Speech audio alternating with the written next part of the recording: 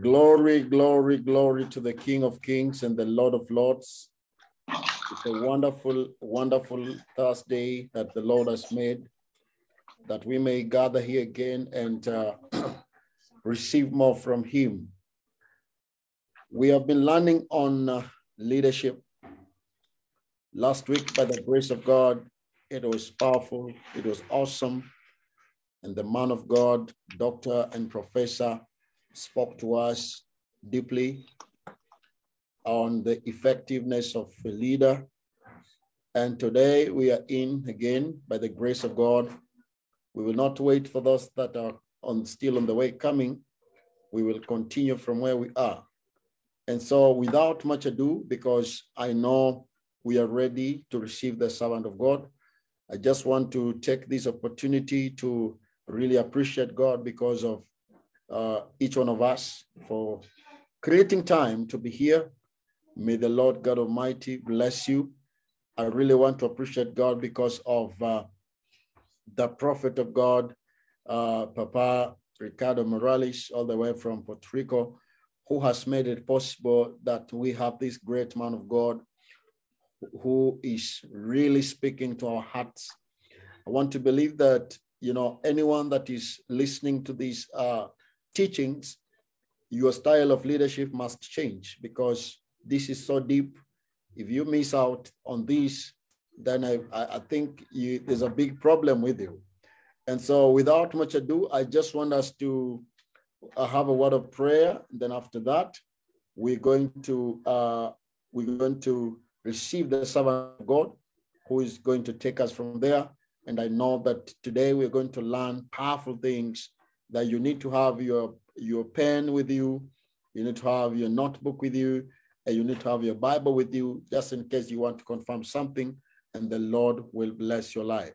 So without much ado, let's pray. Father, we thank you and we bless your name. We give you glory and praise. Father, we pray this moment that, Lord, as we gather here, nations, Lord, to listen from you. Father, we pray, let the Spirit of God be upon us, Lord. We pray for the speaker, oh God. We pray for your grace to be upon his life, Lord. We pray that, Lord, give us the revelation tonight that will help our nations, that will help our generation, that will help our families, that will help, Lord, even our churches and the style of leadership that we've been having. We pray that, Lord, let this come with a revelation and with power. I want to thank you and I bless your name. Thank you for all that are watching. Thank you for all that are connected by Facebook and those that will be connecting, oh God, even on the YouTube. We pray that let this teaching of Father be inspire somebody in the mighty name of our Lord. We pray that, Lord, if there is anything the enemy wants to bring, oh God, to hinder and to become an obstacle in these teachings, we pray that, Lord, that power, that spirit is broken right now in Jesus' name. Give us the ear, Lord, to listen and to move in accordance to the Spirit of God. We bless you and we give you glory. In Jesus' mighty name we pray and we believe. We shout amen. Amen. And without much ado, I want to really appreciate God because of the prophet of God, Papa Ricardo Morales, amen, all the way from Puerto Rico. You're such a blessing to us, not just to me, but to everyone in our generation today. This is from Puerto Rico, coming all the way to US, coming to Kenya, Pakistan, in the entire world. We celebrate God for you. Thank you for allowing God to position you in a time like this so that we may, you know, listen from the Lord. And with this extension, I want to really appreciate God for you. Thank you for being part of my life. And I celebrate the grace of God upon your life. And so without much ado, I want us to bring the servant of God to us, who is going to take us from there in Jesus' mighty name. Papa, the microphone is yours. And now tell us what next. Hallelujah. All right. So God bless everyone. It's a big privilege to be here again. I know God is making this possible because he wants us to learn a lot of things that we don't know yet.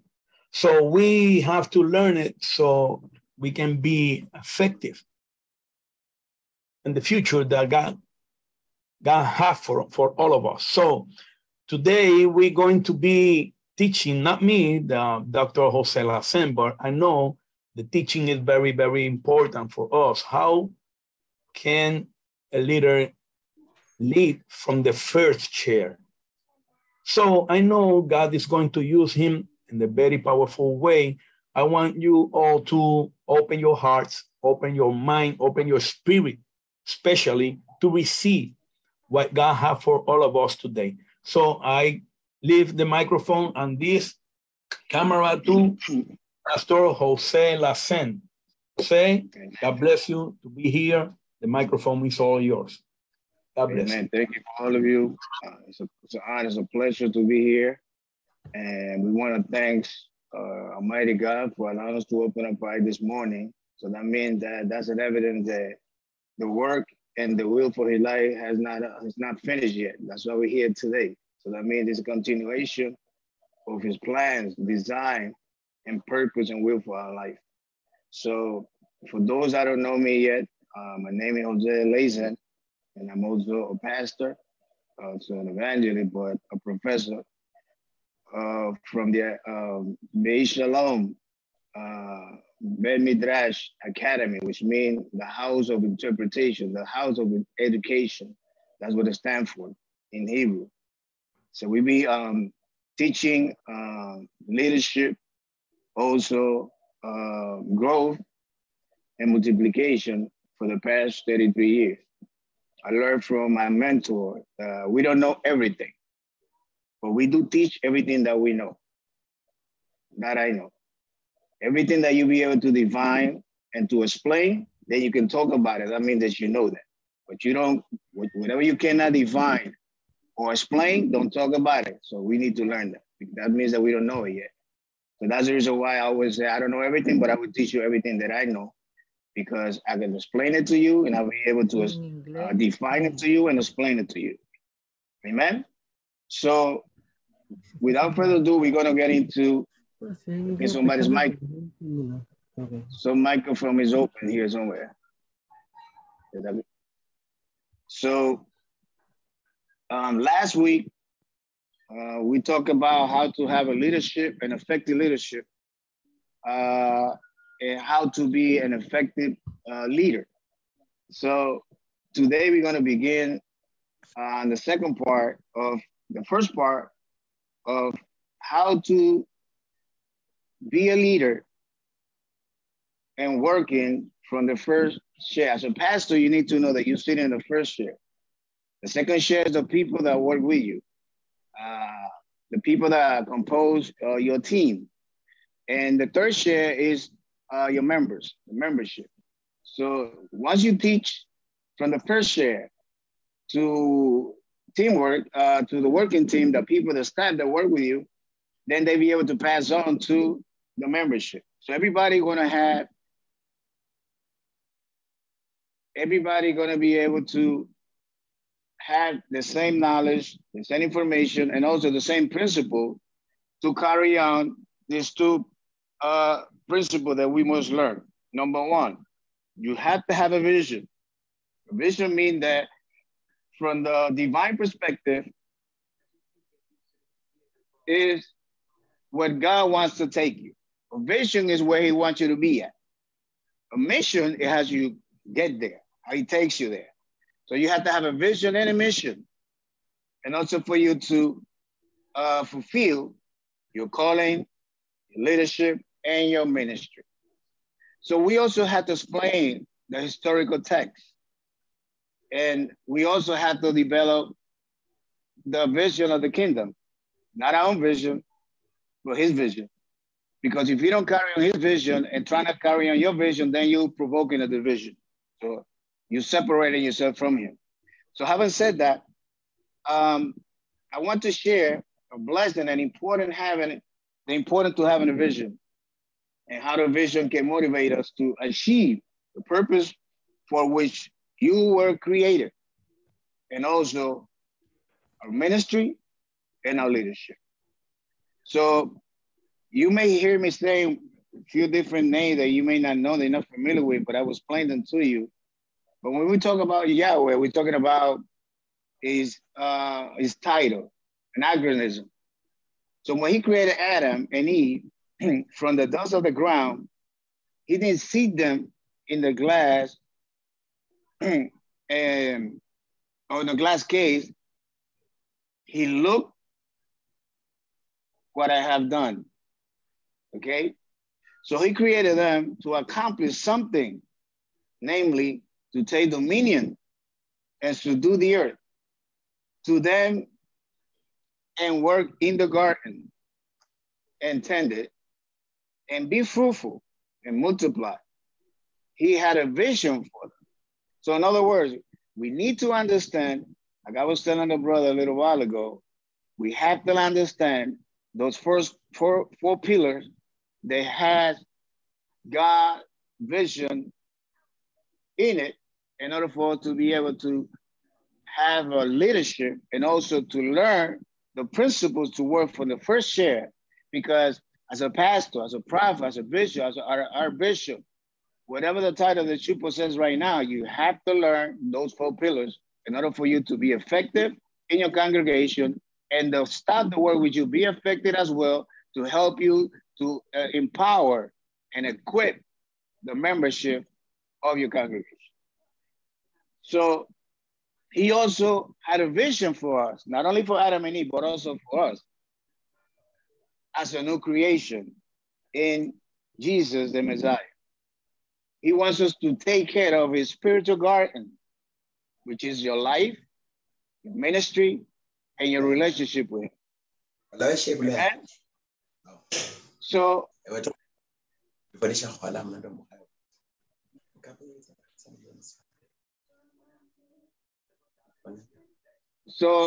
God's plantation. So he wants us to be fruitful in our garden, which is your ministry, to bear fruit. There's a microphone open. Hello. Okay. So he wants us to be fruitful in the garden, which is your ministry, to bear fruit of the Spirit and multiply by going, therefore, and making disciples of all nations. So the garden right now that we're in is your ministry. And that ministry has to bear fruit and also making disciples, which is your multiplication of the job that you do from the first share as a leader of the congregation that God instructs you with. So if we go to the text, Matthew chapter 9, verse 35 says, then Jesus went about all the cities of the village, teaching in the synagogue, preaching the gospel of the kingdom, and healing every disease and sickness among the people. But when he saw the crowd, he had pity on them because they are weary and scattered like sheep without a shepherd. Then he said to his disciples, the harvest indeed is great, but the workers are few. Therefore, this is the Lord of the harvest to send laborers into his harvest. Here we learn a divine principle that a Messiah, the Savior, said that there is boat out there. There's a lot of fishes out there, but it's missing fishermen. There's boat, there's fishes, there's fish, but there's no fish. There's no fishermen. So we have to multiply the people that we have. To learn how to work from the first share in your leadership, you have to do and learn this principle and put it into practice so you could see the harvest given back to you from God. So we must understand what 2 Corinthians says. Chapter 5, verse 20 said, so we are ambassadors in the name of Jesus, our Messiah. So Jesus has set us as his ambassadors to the world. And as such, we must honor and represent him in our character, behavior, conversation, when we interact with family, friends, neighbors, co-worker, or study college, etc., etc. So in other words, If we say that we had been born again, he demands from us to change these three aspects in our life: attitude, behavior, and conduct. Those three things in our life must change. They have to change, because those going to be the evidence that people see that we belong to him. Because the Bible that people are going to read is your lifestyle as an ambassador of the Messiah. So we learn how to implement and carry on this principle as a leader from the first share, meaning as a pastor, evangelist, prophet, bishop, archbishop, whatever title you possess right now. So God hopes that we will be diligent and faithful in our mission. However, sometimes we become self-indulgent, lazy. We commit ourselves to the system in all its forms by pleasing others, ourselves, and as a result, instead of fulfilling our mission, we end up harming others with a bad testimony and wasting the time and gift that our Creator has given us. In other words, we need to understand this divine principle. To be an effective leader working for the first share, we must understand this principle, that the same change that you would like to see in other people is the same change that God wants to see in your life. The same change that you want to see in others, the same change that He wants to see in our life. So don't demand change from other people when you're not changing yourself. Because God, the only thing that He supports is obedience. People grow in years walking with the Lord, but they have not grown in knowledge, wisdom, and understanding, neither in intelligence, because they study the scripture to teach other people instead of study the people to learn themselves. 75% of the ministers out there, according to Barna Institute research survey, 75% of the pastors, they study the scripture to teach other people, not to learn. Instead of study the people for themselves to learn how to carry on the vision, the mission that God had instructed them with. So as a pastor, we must learn this principle. When someone is sent as an ambassador of his country to another country, he must represent his government in all aspects. He must honor his constitution, and he must be faithful. We as an ambassador of God must have a life that is consistent with what we profess that we believe and what we confess. What you said that you believe cannot divorce from your conduct, from your attitude, from your behavior, neither from the word that comes out of our mouth. You gotta honor the one that you call your Heavenly Father. So from the first year as a leader, we gotta concentrate, individually speaking, in a relationship with Him to be able to see Him changing and transforming our spiritual life. Not others, but us. Like I said, the Bible that people are gonna read is the one that you model in front of them. So when someone goes as an ambassador, must have these principles within, treasured in the heart to carry on and fulfill them. So we must honor His word. Constitution of the kingdom is the Bible. By obeying, since He's the one that guides us for our life. In other words, the Bible is a guidance. And the instruction are our constitution, because the word of the Father is the constitution of his kingdom.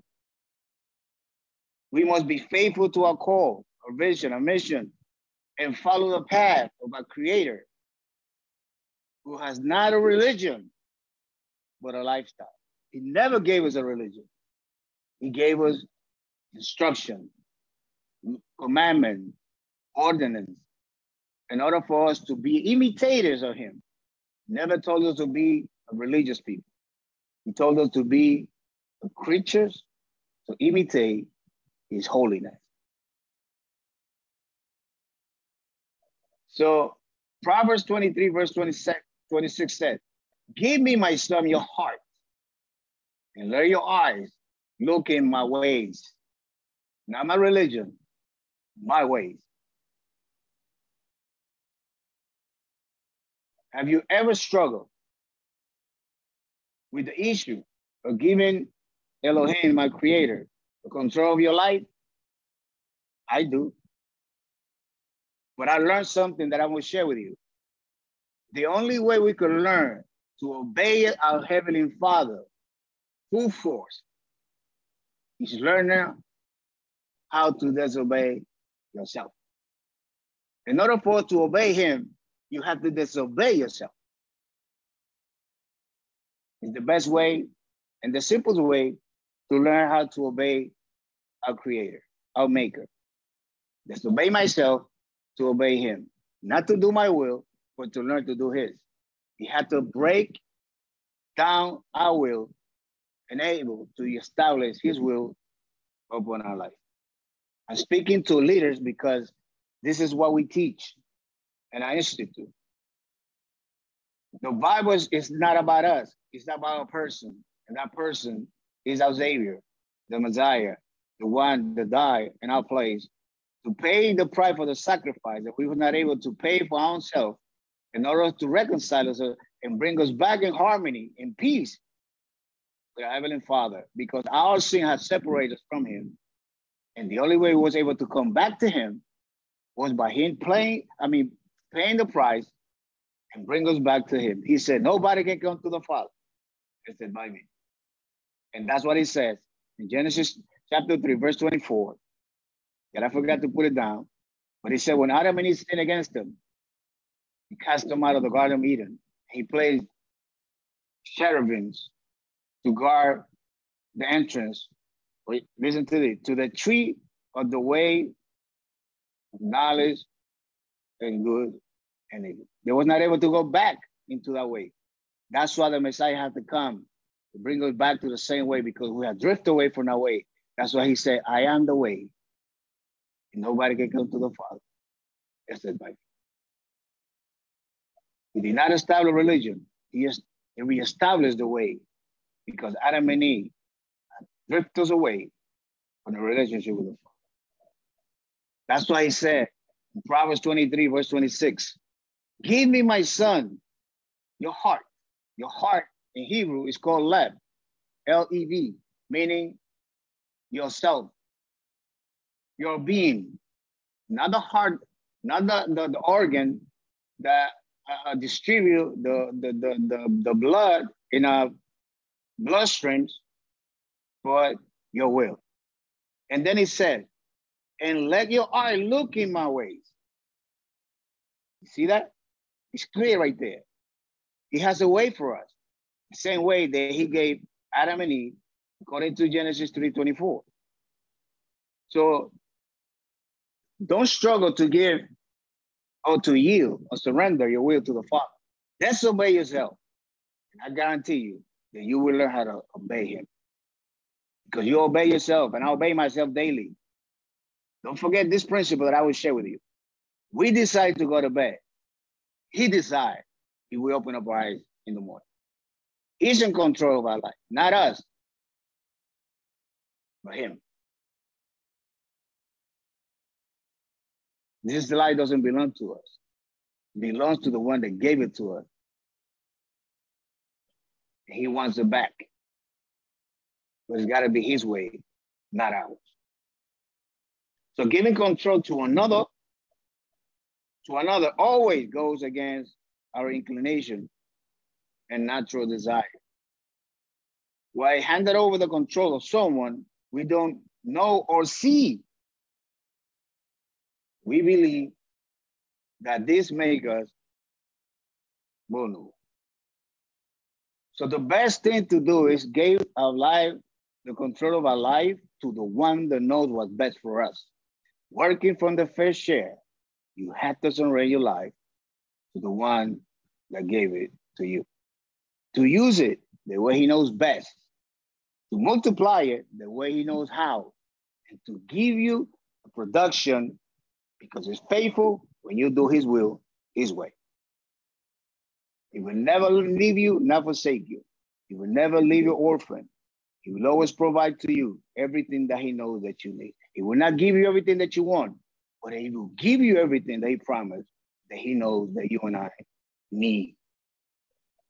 So working from the first year as a pastor, as a leader, as a bishop, as our bishop, as a prophet, whatever the title that you use, you must surrender to the one that's sitting in his throne. We're sitting in the chair, but he's sitting in his throne. The analysis is correct if we are considering giving control to someone who cannot be trusted because he can abuse you. The Lord will never abuse us. Don't give your life control to someone that you know they're going to abuse you. A person that's trying to make you to think like him is not a good leader. He's a dictator. He's a tyrant.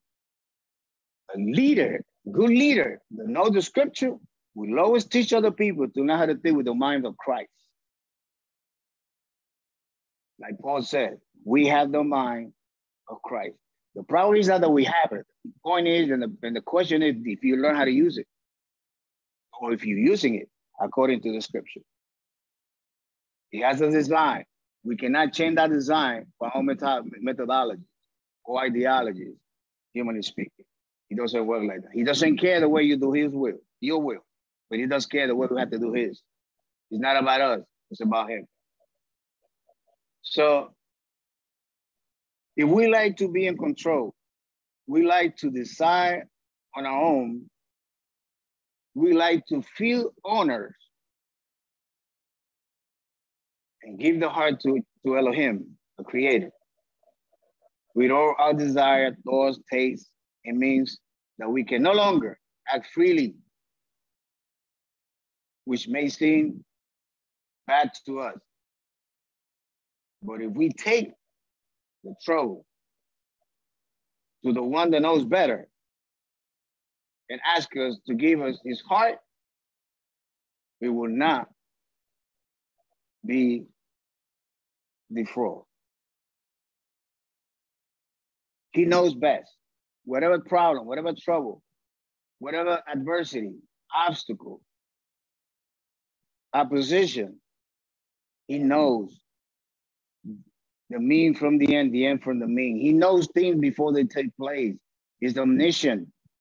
The one that we need to learn how to trust is him, not people. But when you learn how to trust him, give you grace and favor, and people will be there for you. Because he's gonna bring you the people that he knows that you're next to you.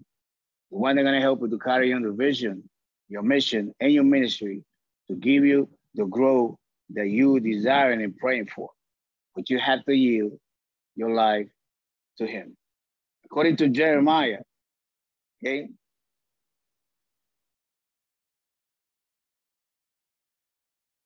Chapter 18, verse 6 said, behold, as a clay in the potter's hands, so are you in my hands, O house of Israel, including all of us, okay? So that means that the ways of the Lord, the way he speaks to us is in a wonderful way. He always looks for parables for us to understand. He goes down to our level. of understanding so that we do not lose our teaching. In other words, I want to simplify that. I'm going to ask a question first to all of us. Before you ask me this question, I'm going to ask you this question, and I'm going to give you the answer at the same time. Let's visualize this. Anybody mean to tell me that the Lord going to create us according to his likeness and image? He's going to give us a book of instruction for us to get to know his nature, his character, his heart, for us not to understand it?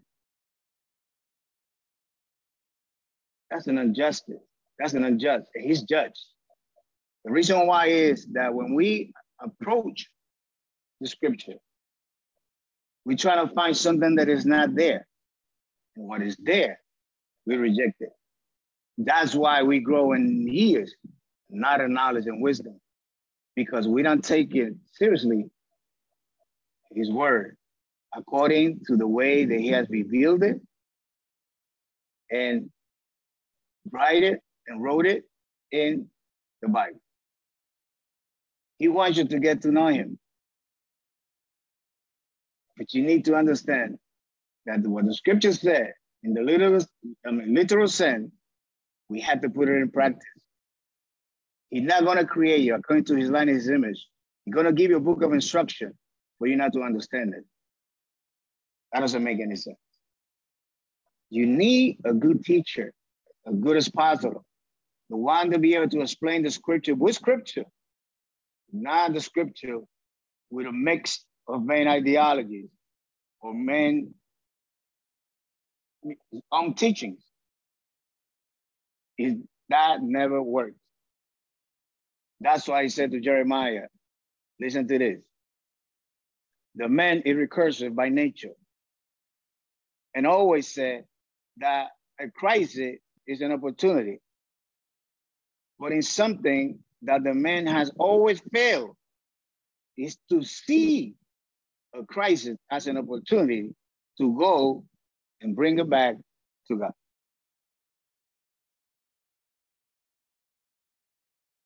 A failure is the one to see every single opportunity every time he fails. You have to learn the reason why he's failing. He correct that mistake and use that mistake as a step to get to the peak of the mountain. In order for you to get to the peak of the mountain, you got to take the first step. Not just to look at the peak of the mountain. And once you get there, you have to remain there. It's not climbing the peak of the mountain, it's to remain there. So the only way you're going to remain in leadership, effective in the hands of God, is being faithful to his word. And persevere to the end. Doesn't matter the opposition that comes our way. So it is easier for a physiology, a sorcerer, a guru, back instead of that, have failed to understand that the one who can best repair our life is the one who created. Jeremiah went to the potter house and saw him making a vessel. As often happens, the shape of the vessel was damaged in his hand. Remember, from Adam and to us, we are defective creatures. We are able to invent things, but we cannot create nothing. He's the creator. We are the creatures. Even though the vessel was damaged in his hand, the potter do not throw that clay away. Use it back on the spinning wheel to make it again. See, we fall short, but in the Messiah, Jesus, he has made us brand new again. But we have to remain in the potter's house, in the spinning wheel, to be able to perfect our life. People say, nobody's perfect yet, but that doesn't give you the reason for you not to learn what is right. That's an excuse. That's a crutch. The Messiah said, be what? Holy, because I am holy. In other words, he's saying you most mature, holy, and perfect in Hebrew is tamim.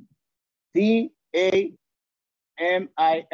tamim, meaning that you grow in knowledge of your maker each and every day.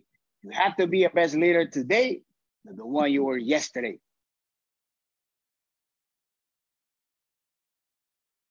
So a disobedient daily has to be diminishing daily to learn to do what's right. Because obedience is to do things right now, not to delay, procrastinate for another day. It's today. So moving on. It often happened, like I said, he did not throw away the clay, did not put it aside. He took it back in his hands and began to process it again. If you are in the middle of a crisis and you are tempted to seek help for another person, no, come back to Yahweh, to Elohim. And let me tell you something.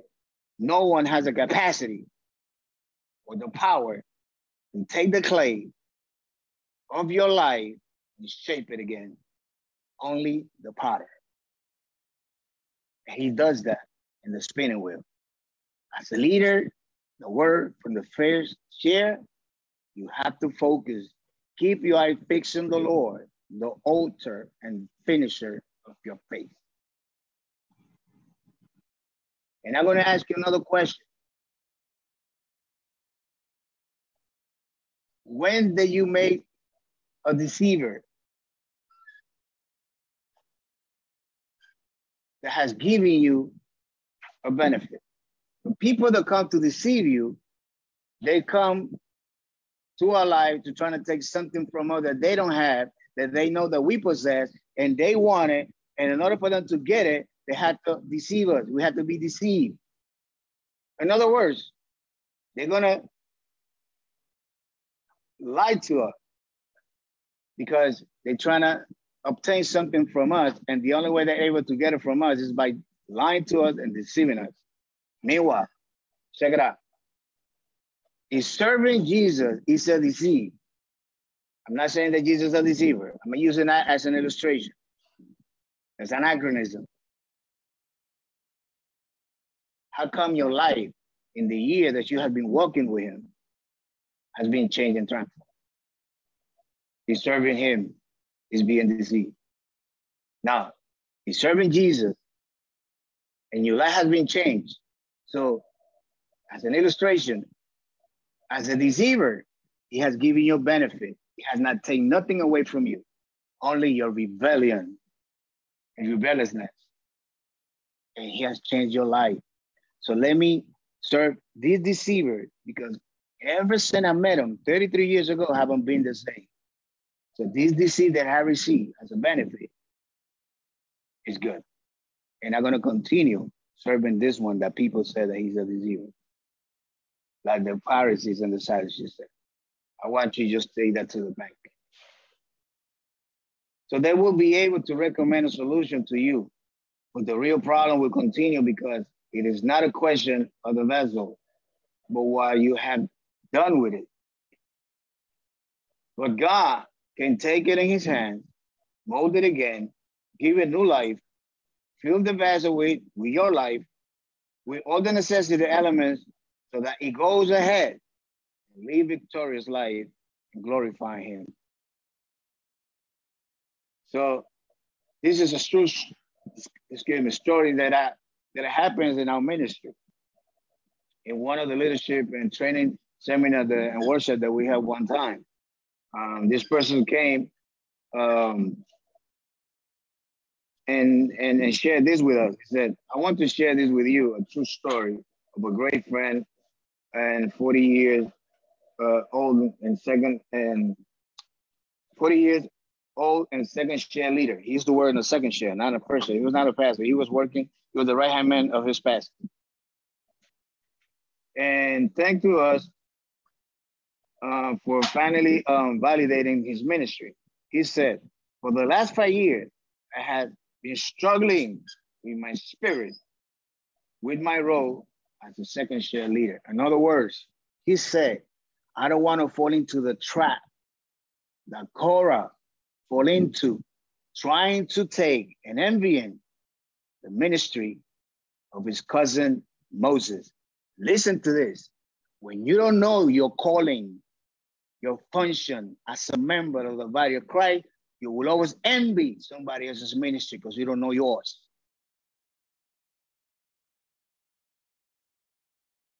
You get that? So the second share is a lecture that helped me to feel my conformity with all my call is unique function in the body, and that I am at the center of the eternal will for this season of my life. Our experience is that the struggle of his leader are widely shared among his peers now. So in other words, he said, my pastor is my pastor. I don't have to envy that share. That belongs to him. Because today, I learned in this workshop and this seminar that I have a place in the body. And I had to learn how to carry on my own function, individually speaking, in the ministry that God entrusted me with. And it gave me the pleasure and the privilege to work hand to hand, side by side, next to my leader, that before I came to this congregation, he was already sitting there. Honor your leader, God will honor your ministry.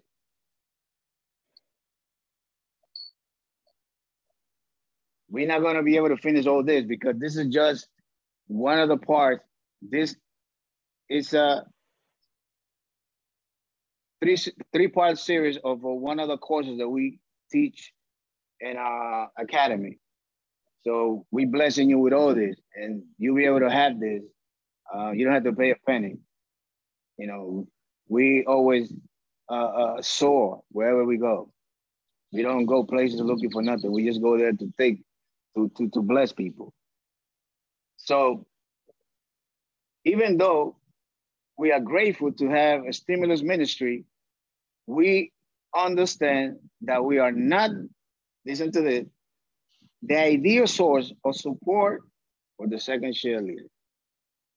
Senior pastors need to take note of this hunger and need for validating in the life of the second share ministry. You must work directly with your staff member, the people that are part of your teamwork. You have to meet with them, reunite with them often to deliver, to transfer this knowledge, this wisdom, this understanding, this intelligence, discernment, for them to learn how to work from that second share. So when they call to be a pastor, they will never forget what you did and deposit in their life. The Messiah says it. He said it. Go ye and make disciples, instructing them to hold back and learn everything that I taught you guys. And then I will be with you always. In other words, say, if you teach other things, I will not be with you.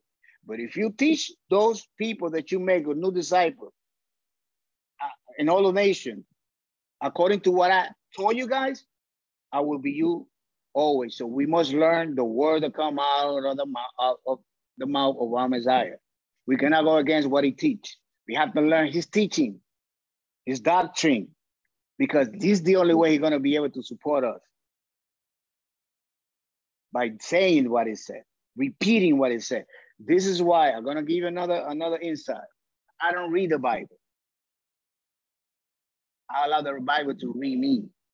When I read the Bible, I don't do what she said because I'm looking for something that is not there. But when the Bible reads me, it tells, Jose, here you learning, here you growing, here you lacking, here you sinning against me.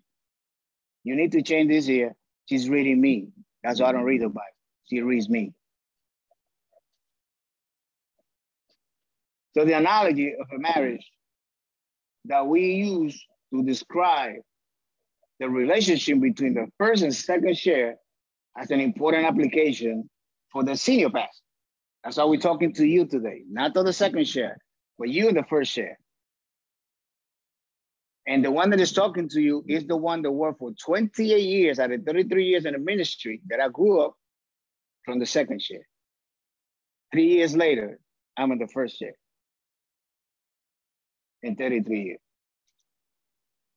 We have been blessed with a beautiful congregation, assembly, with a healthy, balanced academy, and with the best people that I was able to meet, which is Pastor Ricky Morales and all of you people.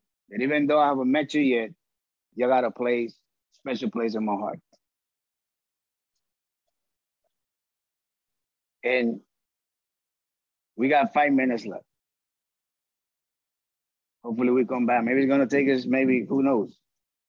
Whenever God wants to put, this aside, but it's gonna take us, I don't think it's this month. I guess it's gonna be a continuation because there's a lot. And just those 3 courses that you're about to get and be able to deposit into your spirit. But the first share, listen to this.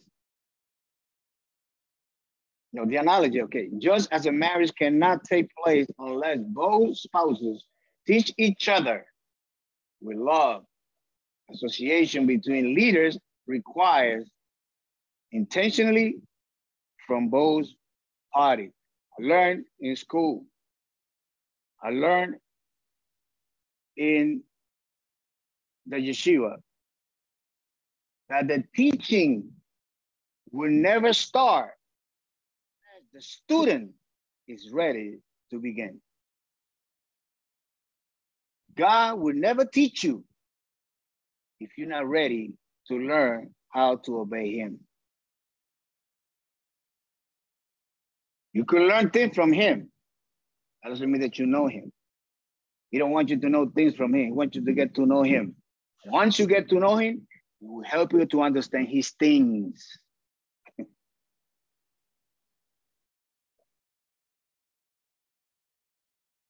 So the idea, the senior pastor should attract his subordinate, and he should be respected when the other party, to a lesser extent, take the initiative. In other words, me working from the second share with my pastor was in the first share.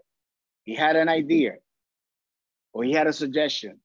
I was not able to contradict that suggestion unless it was against the scripture. Because the scripture says it's better to obey God before men. So I'm not here to obey men. I'm here to obey God. But once the man work for God, obey God, then I respect that man. That I do. Acts chapter 5, verse 39 says, so the only way I was able to change that suggestion or idea from my senior pastor sitting in the first share was if my suggestion or idea was able to take that suggestion to another level. Yes, I was the one taking the initiative. He was able to receive it because you don't know everything. You need to know what you don't know. And everybody was created to do something that you was not able to do. But you had to learn what God created you to do in order for you to do it with excellency. You know why? Because good is the enemy of what is best. And what is best is the enemy of what is excellent.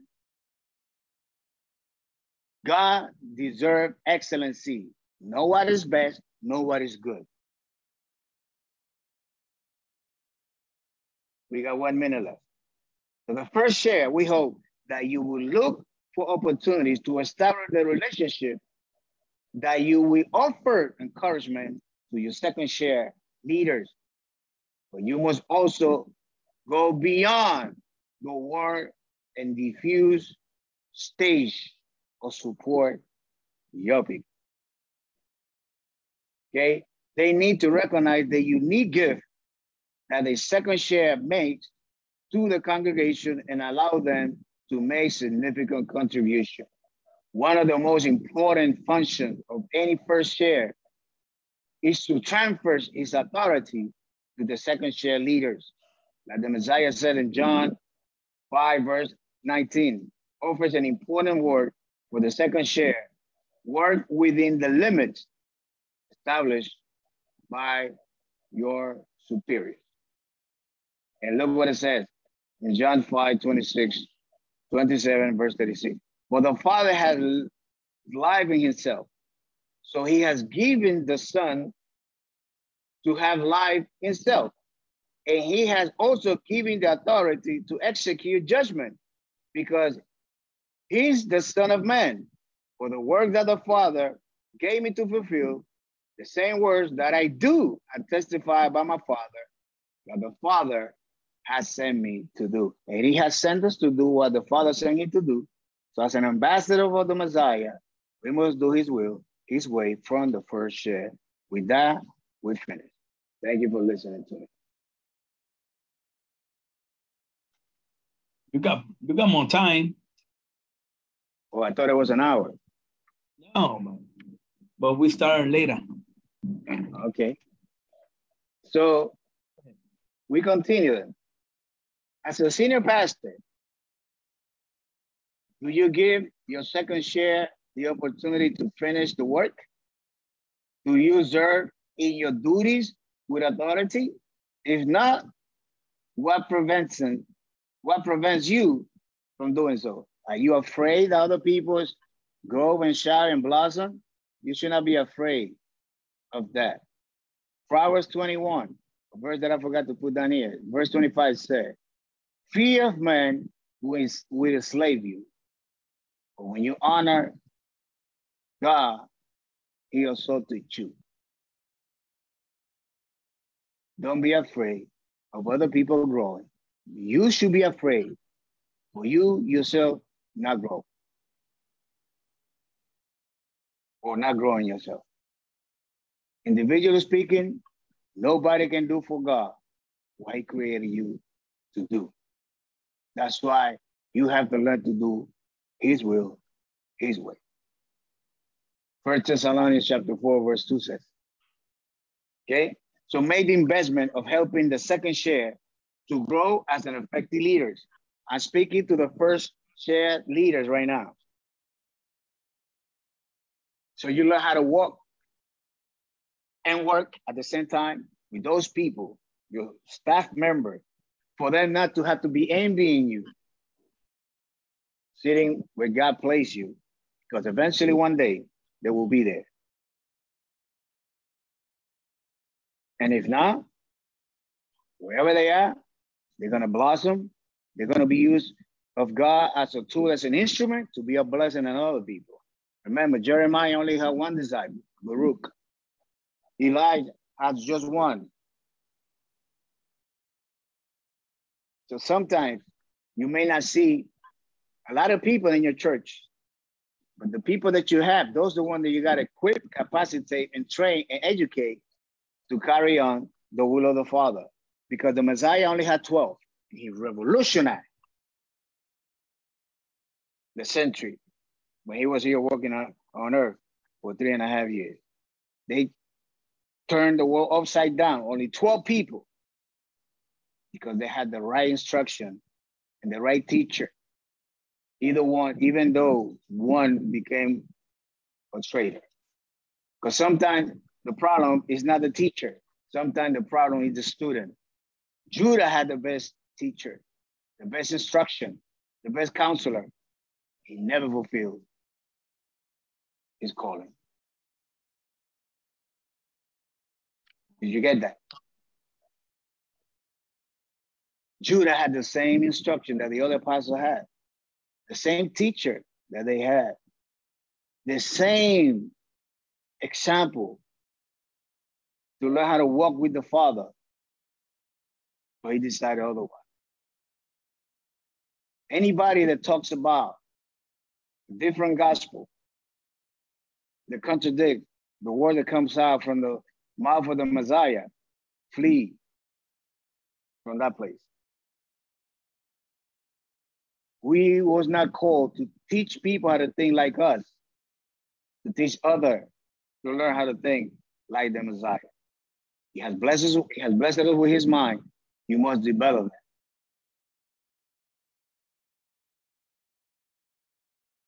So make the investment of helping your second share leaders to grow as an effective leader.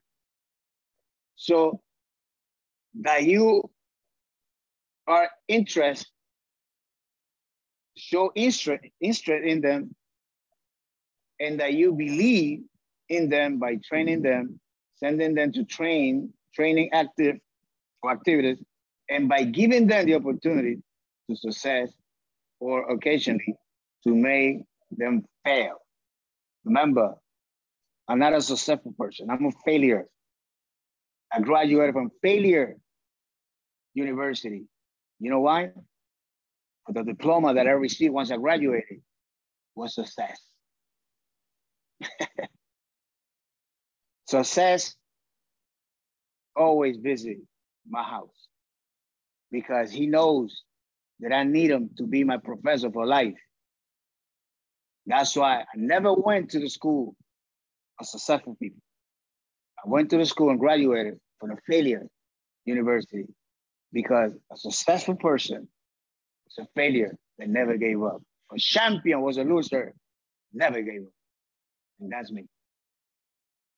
That's why I became a champion. Never gave up. So when you become a champion, nobody talk about your bad record. Talk about the crown now. Senior pastor, if your ministry is to bear fruit, you need capable and passionate second share to serve with you. And that's your responsibility, to educate them, train them, equip them, and capacitate them. There are 30 characteristics that the leader of the first share must learn to develop in our educational core and ministry. In our congregation, we believe more in education than service. You said, Pastor, it's like you contradict. No, I'm not contradicting myself. Your mind may be contradicted, but I was explaining that to you. In order for you to have a good service, you must be well educated in the will of the Father. Because the Father's will, nobody can change it. And the only way you're going to serve according to what pleases him is according to his precepts, commandments, instruction, ordinance, and laws. Without that, then you got a service you don't have his approval. And I'm going to give you another example. User has good intention. When the ark stumbled, when they took the ark, King David, from the Philistines, they went against the Father's will. David knew exactly the way the Ark of the Covenant was supposed to be carried on by the Kohanim. Kohanim is the priest. But they put it in an ox and in a wagon.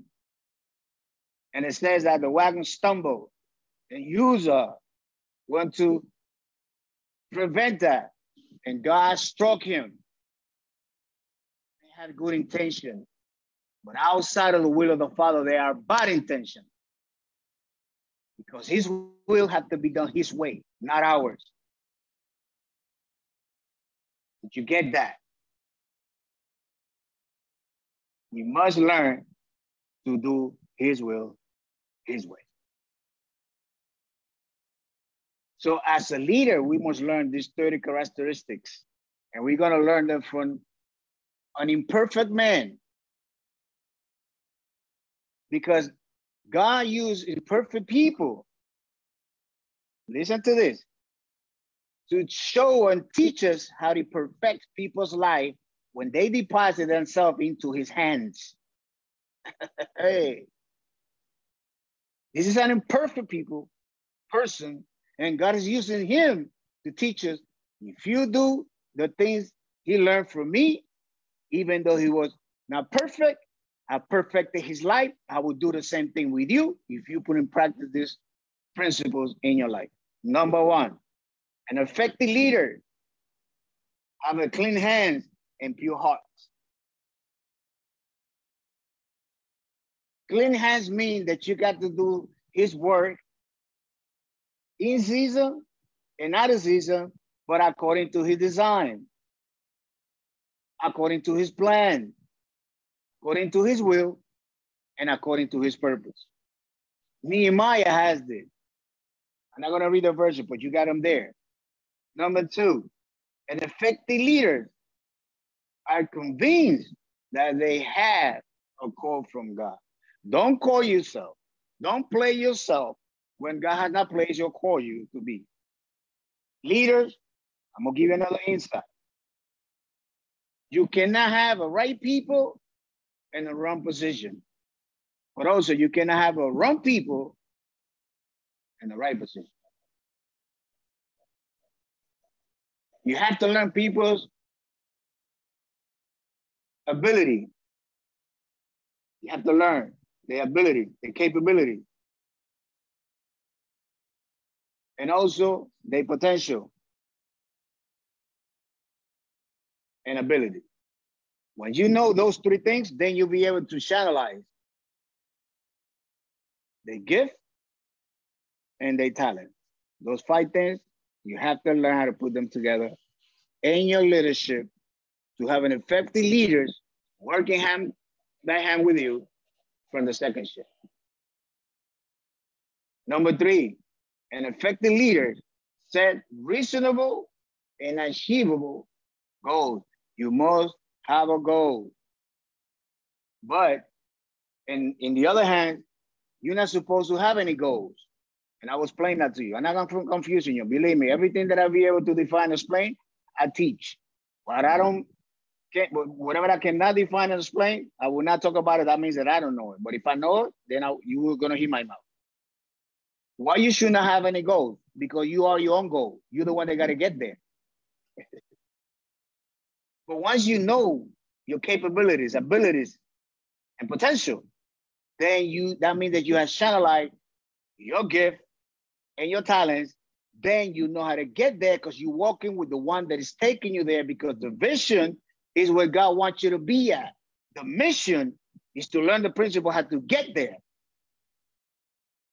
But you have to set goals in order for you to learn your people that work with you to be focused and be able to see where you're taking them. Because here comes the 4th characteristic. An effective leader made prayer a priority in their life. And I was playing this real quick. When you pray, prayer doesn't mean that you said that when you talk to God, or Elohim, my creator, you're going to tell him what to do. No, prayer is for him to learn to do what he wants you to do. Prayer is not to change his mind. Prayer is for him to change your mind. Prayer is not for you to tell him to do what you want. Prayer is for you to learn to do his will, his way. Prayer is not for you to be asking to give you stuff. Prayer is to be grateful and give him thanks for everything that you have received from him. Because it's not what bad things happen to good people. In the kingdom of heaven is why good things happens to bad people. It's the opposite.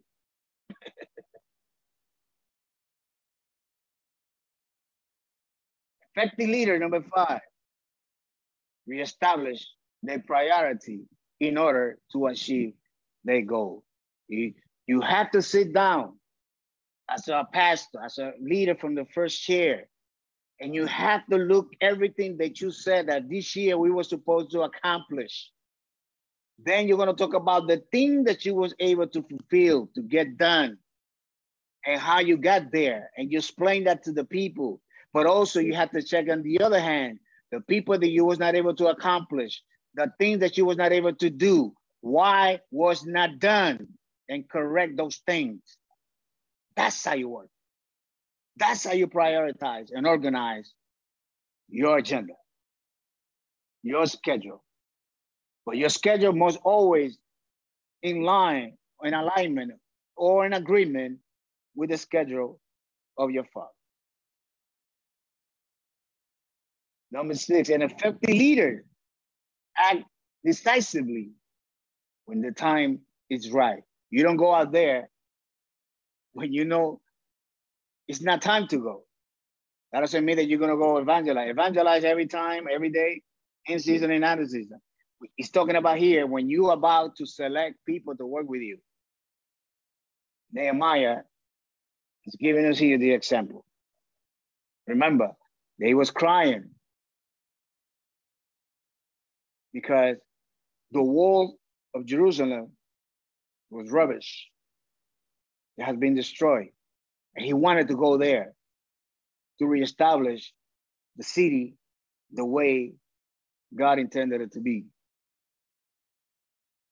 Not to reconstruct his house, but the house of the Lord. When you put the house of God in order, he will always keep your house in order. Did you get that?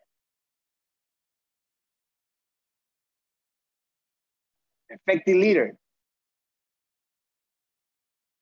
are personally identified with a task. You must know what God calls you to do.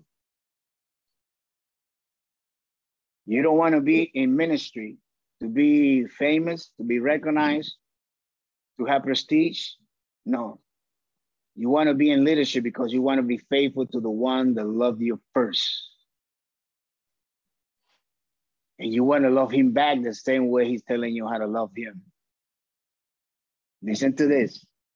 When you put Elohim, God, first, you will never be second. You will always be first. That's what he said. Listen to me, my son. Give me your heart and your eyes. See and seek my ways.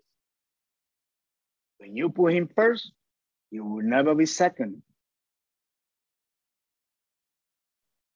Effective leader seek to be surrounded by reliable allies. You must know the people that you got next to you. You sit down with them one by one. It doesn't mean that you're spying them, that you're investigating them as an FBI or CIA. No, but you need to know where they came from, their background, what they used to do. Because right now, you are in the kingdom of God. You're not in the kingdom of darkness. And here we work according to his structure. We must learn from Solomon. Psalms 134, 39 verse 4 said, the word is not even in my mouth yet. And God, you already know it. He knows all of us. It doesn't mean that you're going to diminish or degrade people. It means that you want people to elevate you to another level. And you elevate them to the place that they're supposed to be at. Because a good leader is the one that take people not where they want to be at. A good leader is the one that take people where they don't want to be because that's where they're supposed to be at. It's the other way around. Effective leaders provides a vision to follow for their people. You got the verses there.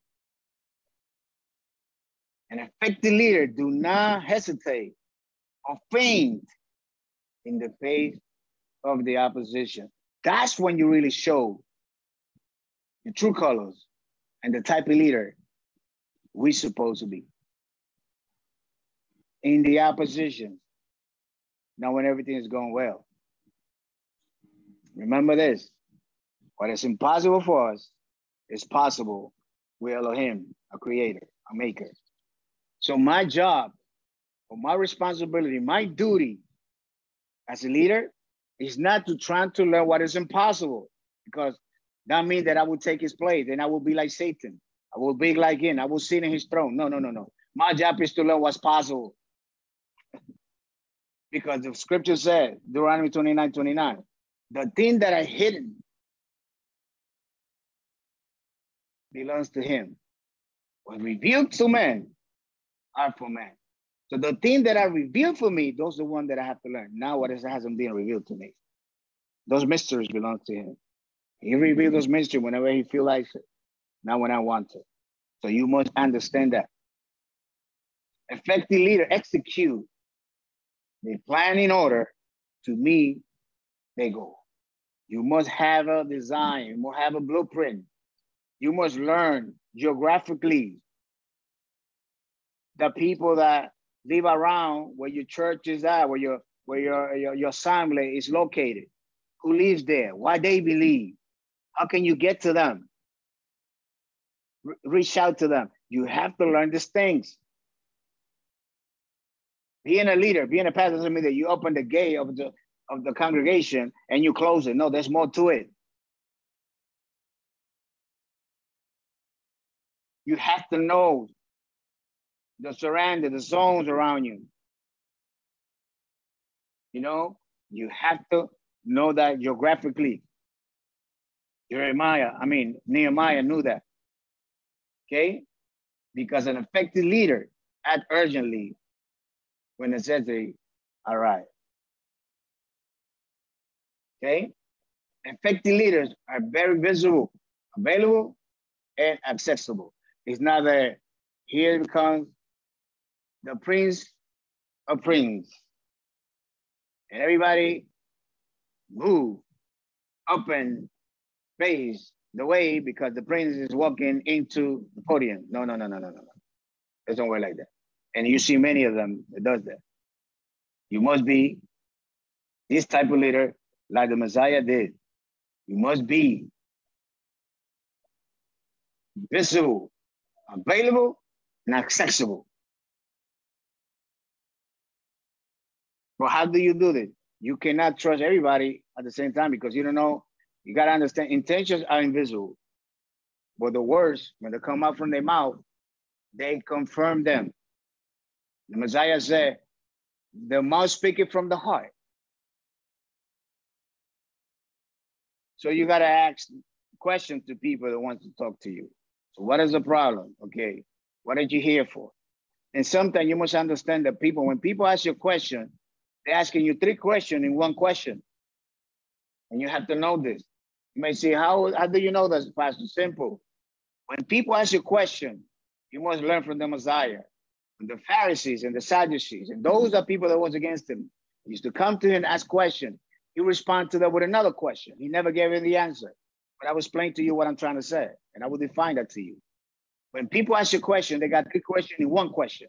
Number 1, they're asking you a question because really they wants to know. Number 2, they already had their mind made up. Number 3, they looking for a scapegoat to say, when they do whatever they said, they say, Pastor so-and-so told me, that's why I did it. So you're going to ask which of those 3 questions is your question. You must learn this. Because an effective leader encourages and motivates people with the right intention. Effective leaders express their dependence on God's help. You trust and depend in Elohim, your creator. Not on people, but on him. But knowing this, that he blessed people for them to bless you. That's how he blesses you. The same way he used men to talk to men, he blessed people to bless his people. He did the same thing with Egyptian when they was about to leave to be set free from captivity. The scripture said that he's pour out favor and grace upon them. When they went to the Egyptian, they gave them everything that they needed. Listen to this. In order for you to enjoy liberty, you must depend and trust God at all times. Not on Pharaoh, but on God to set you free from Pharaoh.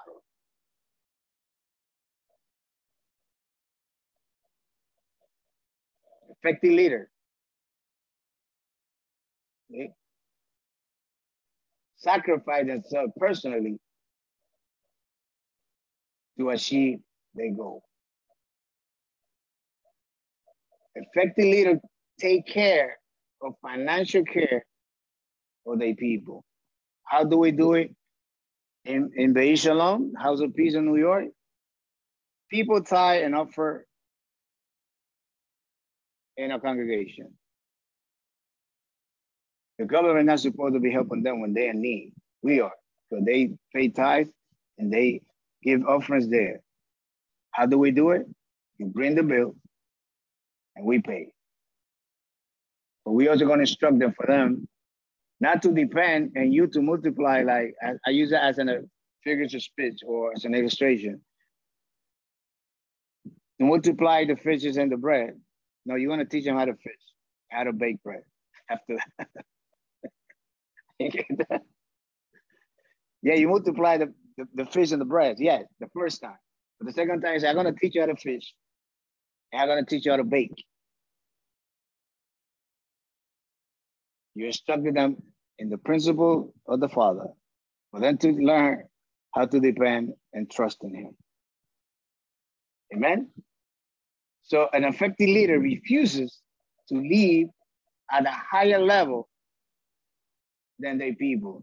Nehemiah says it. You've seen people out there that they got, I'm not saying nothing, I'm not criticizing negatively. No, I'm saying what it is. That people are dying of hunger. Meanwhile, they got food in the house and they don't share a piece of bread with the same people that put them up there. You think that's fair? You think God is pleased by that? Of course not. The Messiah said that the Son of Man doesn't even have a place to lay his head. I mean that you got to live in poverty? That's not what I mean. What I mean is the possession cannot take the place of your God. Because he said, you shall not have another God before me. So everything that takes his place is your God.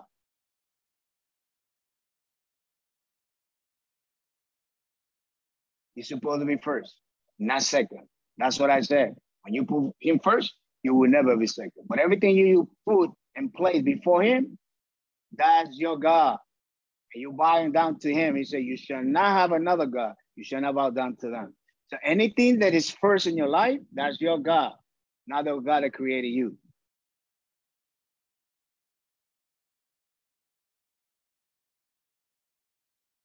An effective leader. Do not hesitate to apply and discipline in cases inappropriate behavior. Nehemiah gives us the example here. You have to correct people. People say, do not judge for you not to be judged. He's not saying not to judge. He said, don't do that hypocritically. He said, when you're going to judge the right judgment. Judging means correcting people, not the way people push it out there. When people say, God knows my heart, they're telling you, I don't want to stop doing what I'm doing, so don't tell me anything. That's what they say, you're judging me. You're not judging anybody, you're correcting people. And God will always back you up. He will support you. When you're living a life according to pleases him, that's why he placed you there as a judge of his people. If you cannot judge anybody, then you got to erase the book of Judges from the Bible then. You see what I'm saying? You're being told wrong. You're not receiving the right correction. You're not receiving the right instruction. We're not receiving the right education sometimes. Am I saying that I'm projecting myself? No, that's not what I'm saying. What I'm saying is that the Bible says what we're supposed to say. The Bible says what we're supposed to do, but also say how to do it. Most of the teachers today, they tell people what to do, but they don't teach you how to do it. The Messiah told us what to do. He gave us the example, and then he told us how to do it. And what we get when we do it. Because God, the only thing that he honors is obedience. In eternity, years, age doesn't even count, brothers and sisters that are listening to me. In eternity, the only thing that counts is your obedience. King David said in Psalms 119, verse 97, he said, you have made me wiser than all my enemies. You have made me more wise and educated than all my teachers. And you have given me more knowledge than all the others in Israel. How King David was able to do that? And we believe that the Bible is the inspired word of God. And it's right there in Psalms 119. That means that God only sees obedience, not ages. The Messiah said to his disciple, if you don't do and believe like this little child, you will not make it into the kingdom. Because in the eternity, age don't count, only obedience. And we're going to leave it there. It's 2:30. Yes, I think it's enough. Wow. This is a powerful teaching. My God. Robinson, you got the mic right now.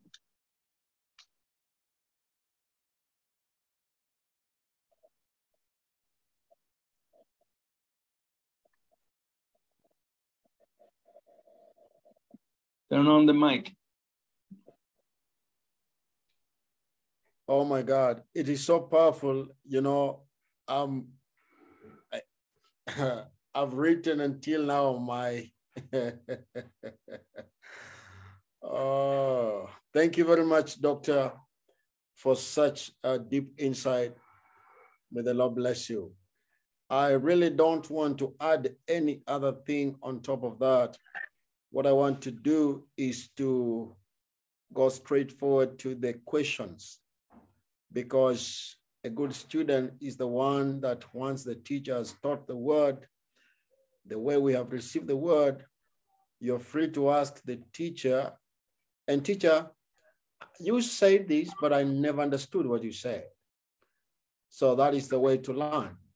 So I want to believe that each one of us, we're going to be so fast in asking the questions, because remember this, we are learning on the 3 chairs of a leader. And so you have received it. I don't want to repeat it. It is so powerful that you cannot miss even a word. So I want to open the meeting. As I celebrate each one of us, I want to open the meeting, and it's time now for questions.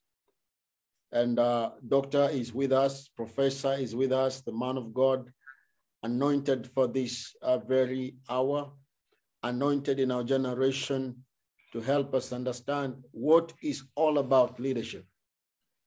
My God, this is so deep.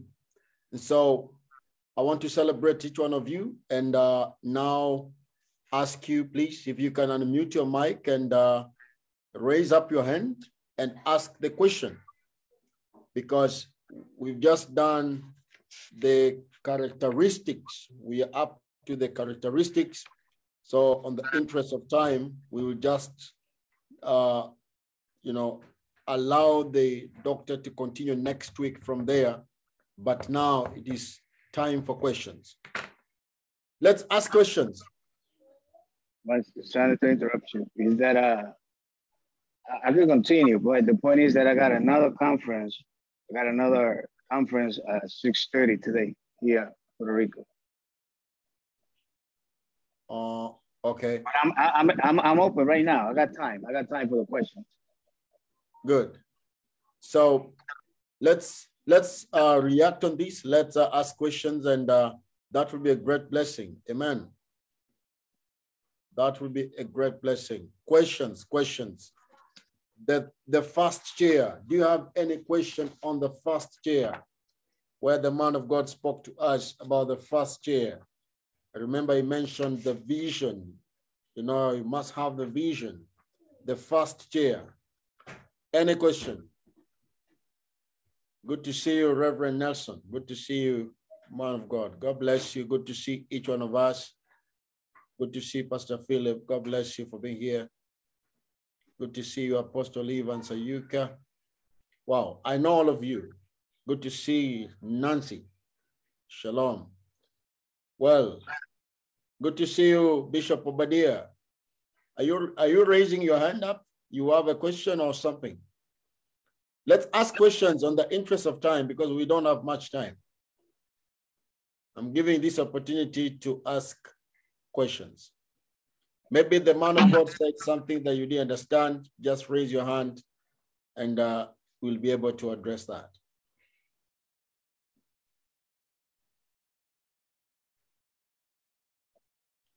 Reverend Nelson, any question from your end? No question for now, sir. No, let's ask questions. Let's ask questions. This is a deep teaching that we cannot go silent on this. Oh my God, I've never heard this before.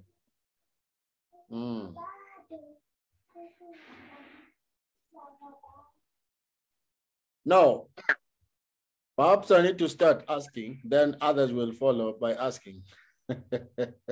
Maybe. Maybe. There is something you said that senior pastor, if your ministry is to bear fruits, you need to capable and passionate second chair to serve with you. Now, there is this issue in leadership. For example, you're a senior pastor. Rather, you are a servant of God. This sounds like it's out, but I want to bring it close. Between the shepherd and the sheep, who is supposed to bring the people in the house of God? Well, you got to understand that the shepherd don't become pregnant. The sheep is the one that had to multiply. That answer your question. They had to bring people. How do you do it? For it, the sheep is the one that got pregnant, not the shepherd. So,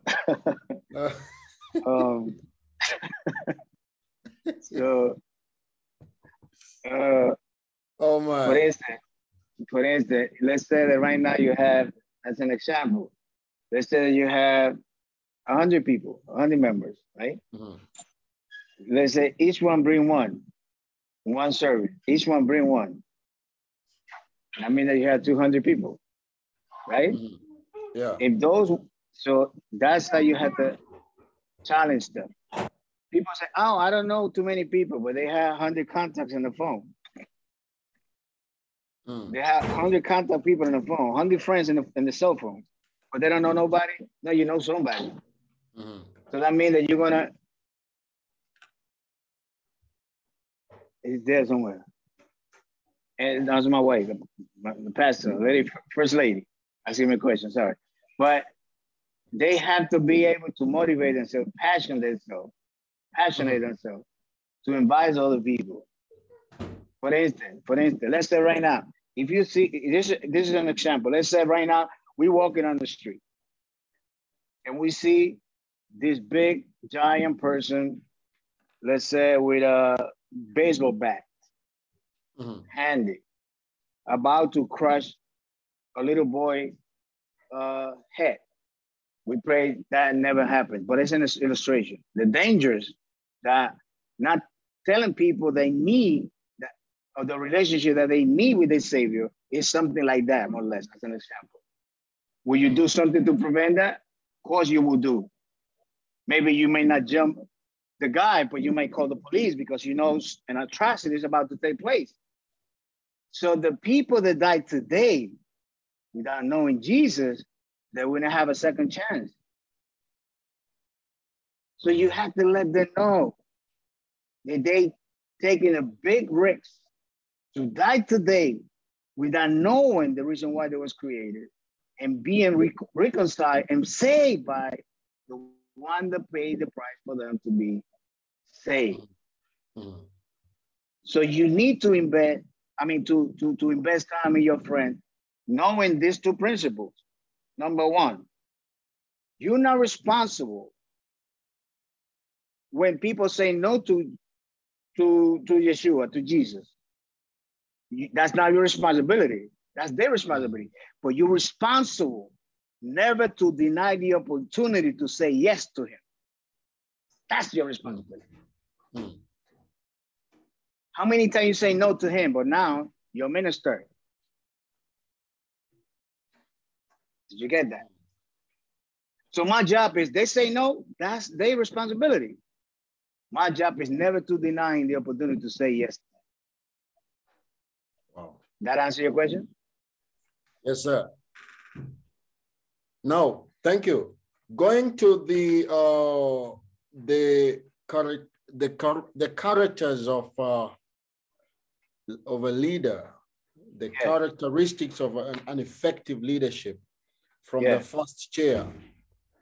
Now, looking at point number 2, where you mentioned that effective leaders are convinced that they have a call from God. The question is, many people are really struggling by this point. Okay. Because they are people, they are men of God and women of God. They are really struggling by this point because most of the people really don't know that, you know, God called them. Now, how do you get that conviction? Or rather, how are you going to be convinced in your spirit that God called you? Because what I've seen in our generation is that, you know, somebody leaves the church. People have this tendency of just leaving the church. They go somewhere and they scratch their head like, who do they think they are? And they go and they open a church, not because they heard from God, but because they have seen other people do this. So now they're in the field. They're like in the marketplace, and now they are in it. And some of the people you see around, it's like they were trying. It was like a trial. Then it happened. It happened that they're now running churches. Now, how do you get to that? How can an effective leader be convinced that they have a call from God in order to avoid all the up and downs and not sure and what am I going to do next? Because when God has called you, like you mentioned, there is always a provision for that. But you find that a lot of people don't understand whether God called them or they call themselves into what they're doing. Okay, that is very simple. That is very simple. If you read, it's simple. If you read Proverbs 18, verse 17, you can write that verse down. Okay, that's a verse that you can write down, and then I'm going to take you to give you the answer biblically. Okay, Proverbs 18, verse 17. Also, you could read Proverbs 28, verse 9. And you could also read Isaiah chapter 8, verse 20. Those 3 verses right there confirm if you have been called by God or you have called yourself. You could call yourself and your charisma are able to bring people. For instance, the way you dress may withdraw near you. Maybe bring closer near you a lot of people because you have a charisma and people will follow you for that. I'm giving a simple example to take you to the answer. The Pharisees, the Sadducees, they have a lot of people. Were they doing God's will? Of course not. They were using God's name. Yes, they were. But God was never there. Now, by calling yourself, you could bring a lot of people. You could use a Bible. And you could teach about things of God. But your life will never change, even though you're sitting in the place that you place yourself. There's nothing new. But when God calls you, people will confirm that. Not the people that you buy the favor from to be with you, But God's people, they're going to follow you, and they're going to make you understand that you have been placed by God by working with you without any personal interest. That's what the Messiah said. In order for you to be a follower of me, you must deny yourself. Then in Luke chapter 6, verse 40, he said, the disciple will never greater than his master. But when he's trained by his master, he will be like him. So your calling is confirmed by God, but the people that are going to come to work with you, in spite of you having 5, 6, 10, 11 people. Listen, to open a synagogue, you need 10 people. You don't need 1,000. You need 10. I'm going to give you an example. Because the struggling here is because how these people had thousands and thousands of people, and I only got 50, I only got 60. See, the volume in churches, you want everybody to be saved. But a lot of people that confess or profess to be saved, they're not living a safe life. They're living the life that the teacher is instructed them with, because they being converted to the leadership of the denomination, not to God himself. So having said that, when you are called by God, he completes you. What happened in Sodom and Gomorrah? And I'm giving you all this information so you can have it, so you know what to talk to your people. What God asked Abraham, he said, what about if it's 50? No. What about if it's 20? No, he said, find me 10. If you find me 10, that means they complete. If they're not, they're not going to destroy it because they're incomplete. And that's what happened. They was not complete. And he destroyed them. So you may have a lot of people. That doesn't mean that you're complete. Okay. You get it? I'm not finished yet. I'm trying to help you.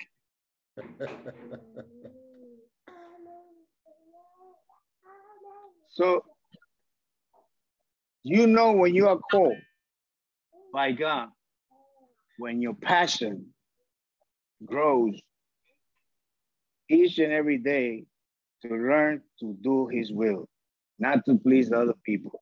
Most of the people that got thousands and thousands of people, they are people pleasers. That's why they're there. Because they teaching them what they want to hear, not what they need to hear. The people that have been hated the most is the one to speak the truth. As long as you speak the truth, you're going to be hated. But when you speak what people want to hear, you're going to be loved. That's their own reward. They already got their own reward. So I'd rather be, listen to this, ignored by people, but recognized by God. They're being recognized by people and ignored by God. So you're there because he calls you. Otherwise, you would not be contacting people to join you, to be part of this vision that is just the beginning. Because what is coming, they're going to ask you how God took you there. Not us, but your desire and your passion to get to know him and not things about him. Get that? Yes, sir. And that's how you know that you have been called by him. Because you got to think individually, not massive. God told Moses, you make sure that the majority, listen to this, you don't follow the majority. You make sure the majority follows you. I mean that when you and God together, you are the majority. You don't need 20,000 people. They not even know where they're going. You ask them what is a historical context, they can't even explain that. So you mean to tell me that you said that you had been said that you know your maker, you not even know where you came from? Something is out of order. Something is wrong. And it's not the scriptures. It's the way you have been taught. Wow. And that answers your question. Yes, sir. Yes, doctor. Loud and clear. So that means I will ask this question because I asked again, I think sometimes back, which it's just good to get the clarity. If I am a pastor and I have 1,000 people that comes to listen to the word of God, Mm-hmm. and from time to time, these people start dropping from 1,000, now it's 700, coming to 500, coming to 100. Then I remain with 5 people. Mm-hmm. From 1,000 to 5 people. And, with the number of 1,000, that was like you're feeling hip hop. You're feeling, wow, you've been called by God and you walk, your shoulders are high. Mm-hmm. If you remain with 5 people, that these 5 people comes to listen, from your leadership, they come to listen from the word of God, and they come continuously. And the other 995 left, are you still an effective leader? For you, can I laugh? Now I'm making fun. Now I'm mocking you, but you made me laugh the way you said it. Because what I'm trying to say is that I'm laughing because you're talking to yourself, but in the other hand, you're not listening to yourself. Yes. And you need to know how to listen to yourself. Uh-huh. That's what I'm laughing. I'm not laughing about you. It's what you said, the way you said it. Yeah. I'm going to explain to you. Listen to this. The Messiah had multitude coming to listen to him. First group. The second group, you had the religious elite. And number 3, the second share group, 12 disciples. They said to him, the multitudes are living. The Messiah said, you want to go with them too?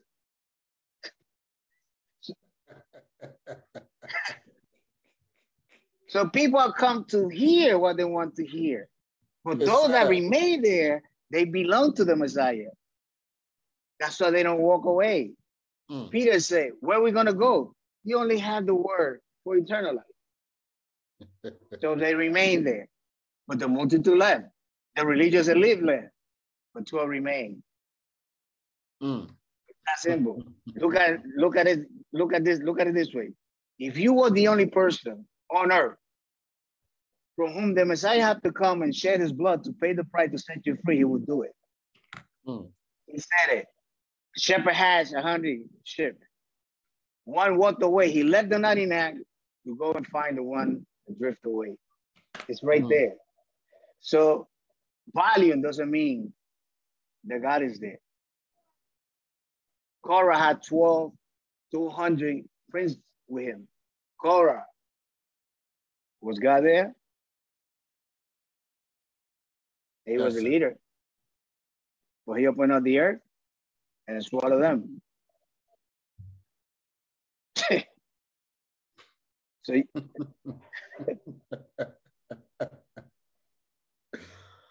my God. Well, there you go. Ladies and gentlemen, any other question from this panel? Like you can hear the man of God is loaded, and every question that you have, all the answers are right here. My God. I have something to say more than an ask, but I want to hear a little more about this. The Dr. Jose said, God won't teach you nothing if you are not available to obey him first. So many people are trying to get things from God for their ministry, and they're not even obeyed him on what they have to do. So why we are seeing in these times people that they pretend they have things, but they don't really have it because they are not acting in obey on God. But they, everybody see them that they got many things. I know you was talking about that what you have is not make you big or less a leader, but you know, we know people that are not doing what they have to do, and they look blessed. So what do you have to say about that? Mm-hmm.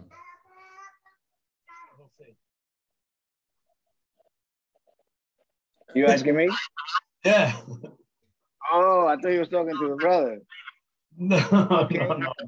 Okay. Listen No, to there's it. something that you said. You said God won't teach you nothing if you are not available to obey Him first. So I want you to abound. It's that simple. That's very simple. It's not so complicated. That is simple because listen to this. Before He created Adam and Eve, Adam, then Eve, right? He told Adam, everything that you needed before I created you, I provided for you. In other words, He will give you, he always makes sure that you have everything that you need before you get to understand how to walk with Him.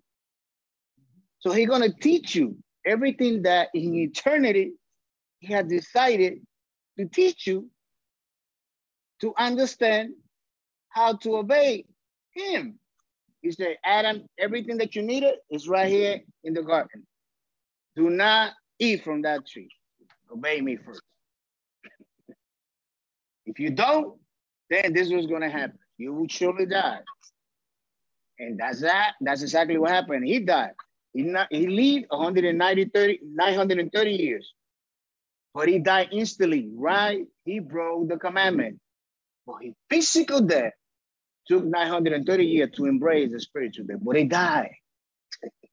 Because without obedience, you cannot live according to the eternal one design. That answers your question. Yes. But before we start being blessed by God, so He started teaching us first. So the teaching first, the obey comes second. Or how are we going to obey if He don't teach us first? So teaching comes first. Or no, besides the question, I believe that I explained that before He created Adam, He already has his design. Listen, 4 pillars: design, plan, purpose, and will. So He told Adam those 4 pillars. So Adam, when He placed him in the garden, the only person that was grown big, that was born big, was Adam. He doesn't have no mother. He was born big. He told him what to do, and he still doesn't obey Him. So in other words, the blessings are wrapped up in the gift box of obedience. Before you get into the blessing, you have to receive the box, the gift box. And once you open it, then you receive that blessing, but you have to obey before getting the box. He told Adam, everything here that you need has been provided. Don't disobey me. See? Do this, like that, because you're already blessed. What is the problem? And I'm going to add to that answer another drop of answer. You cannot like the anointing more than God's vision, because He anointing you to carry on His vision. People seeking for anointing, not to learn the vision. You cannot like the anointing more than His vision. That answer your question? Yes. Yes, you said it good.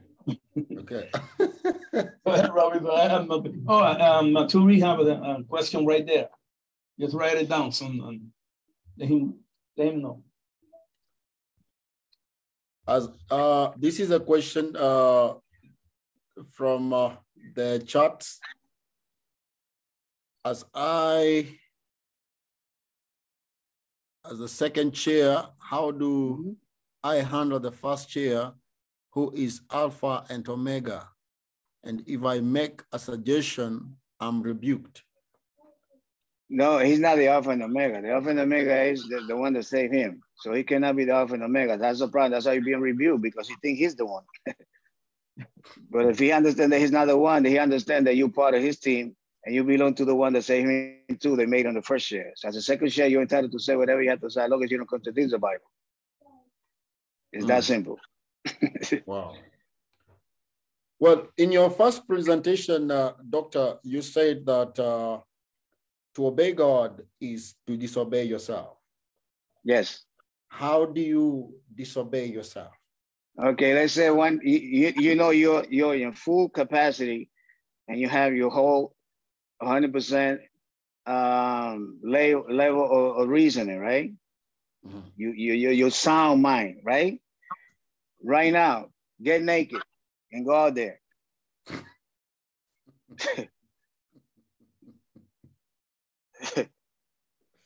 You follow me? So yes, sir. That doesn't make sense. So that means every day, listen to this, we decide to go to bed. He decides if we open up our eyes in the morning. He's in control. So every morning he allows you to wake up, you decide what to eat, what to dress, where to go. You're obeying yourself, right? To do your things, right? Because he gave you the capacity to do so. But at the same time, above that capacity, he gave you the capacity and the reason and instruction to learn how to obey him. The reason why you are now obeying him, because you're obeying yourself more than himself. So in order to obey him, you got to disobey yourself. Don't do things your way. So your will has to be broken in order for his will to be established. Then you'll be able to live the life according to his will that pleases him. It's that simple. Disobey myself to obey him. You're not going to say, oh, I'm under the grace. Okay. If you're riding over there now in Africa and you, for instance, or in Europe, and you pass the red light or stop sign and the police stop you, they say, hey, you just violated the law. You're going to say, oh, no, I'm under the grace. Say, no, you're disgraceful. That's who you are. What you mean under the grace? You're abusing the grace. You see what I'm saying? So you have to learn how to obey, because you tell your children how to obey you. So it's not difficult to obey. You make it difficult. If you cannot obey, so don't tell your children to obey you then. Because you know obedience is possible. The point is, when you want to surrender your will to the one that had to control your life, you don't want to, because you want to be in control of yourself. Do you get that? Oh. Yes, sir. Okay. Oh my. I'm gonna give you a better example right now. Can I give you a better example? Yes, sir. Okay. Over there in Mother Nature, you got many tribes, right? Out there. Your ancestors. Did they have the Law of Moses? Do they have the Bible? No. But they had a sheep. The sheep used to tell them what to do to the tribe. Why they was never went against them? How come they had a conduct? I mean, they have a manual of conduct and behavior within the tribe. And the sheep have to say, whatever he said, they used to carry on and do it. You know what the Bible said? That the Gentile have the word of God written in the heart. And they do with the law, not knowing the law, what the law says to do. Obedience is not difficult. We make it difficult. Does that answer your question? We just don't want to obey. It's simple. Oh my How God. come your neighbor doesn't go into your house and get the key that belongs to his house and trying to open up your house? Because he doesn't belong there.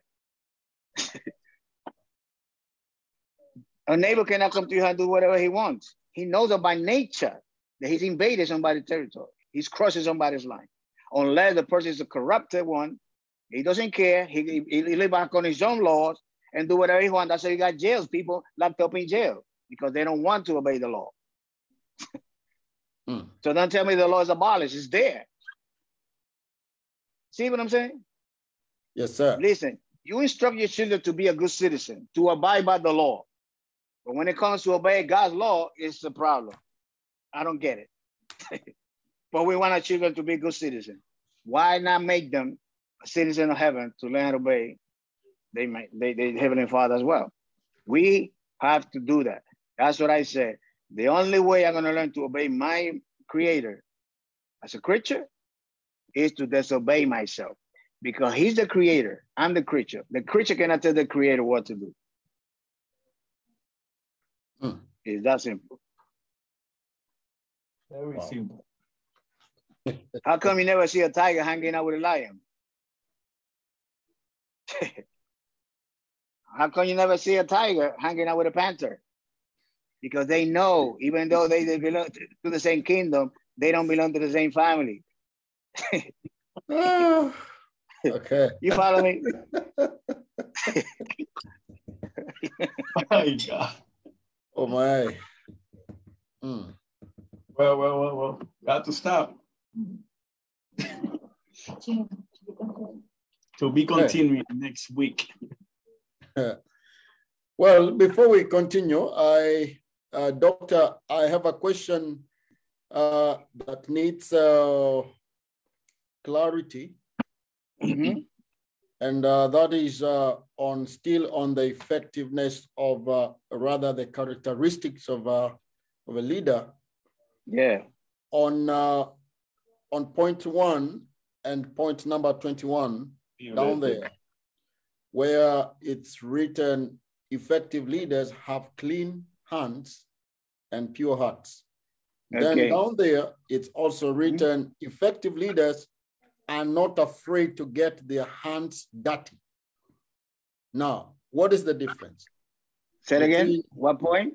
What is the difference between point number 1 that says effective leaders have clean hands and pure hearts, and counting from number 1 going down up to number 21, it says effective leaders are not afraid to get their hands dirty. Now, simple. Is that simple? I got you. What the Messiah said, who will abound in his mountain? Those that are pure heart and clean hands. Pure hearts mean that he replaced a stony heart and changed it with a fleshly heart, meaning that he's going to incline our heart to do his will. A stony heart means that the person will always do what he wants. Hands in the Bible represent getting the job done. See? King Solomon said in Ecclesiastes chapter 7 says that the wimps know that the heart is leaking upon the rooftop, but he's there to use his hands to fix it. So in other words, the rooftop represents our mind. The hands represent our work. So when you have a heart for God, you do what he wants you to do, your hands. You don't afraid to get your hand dirty because God took you from the mud. He dirtied his hand to save you and rescue you from the mud, from the dirt, from sin. Now he's using you as an instrument, as a tool to do the same thing.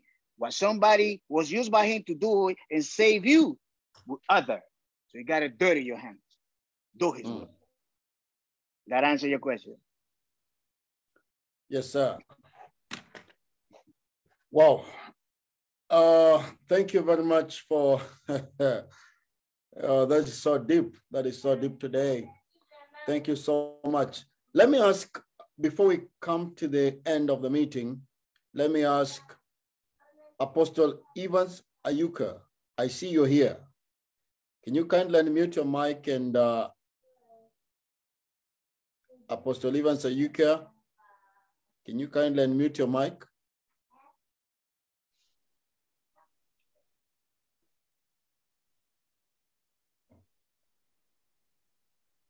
we want to see you. Do you have any question as far as the leadership is concerned? No, I don't have.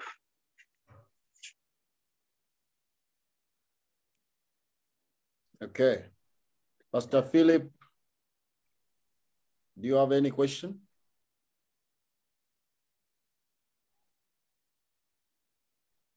Unmute Can your I mic. speak? Oh, yeah. So, Unmute your mic, Pastor Philip.